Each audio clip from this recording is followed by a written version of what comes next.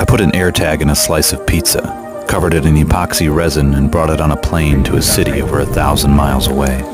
When I got there, I assembled a treasure out of an old ammo box, consisting of an authentic World War II dog tag, a tiny bottle of whiskey, adventure socks, a cigar, a brand new Tesla, and 20,000 yen worth of coins.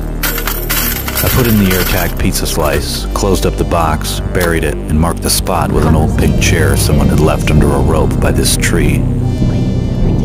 I wrote down the coordinates on a piece of paper along with a poem that read, "Carried unto thee by stream, thy fortune finds thee in a dream.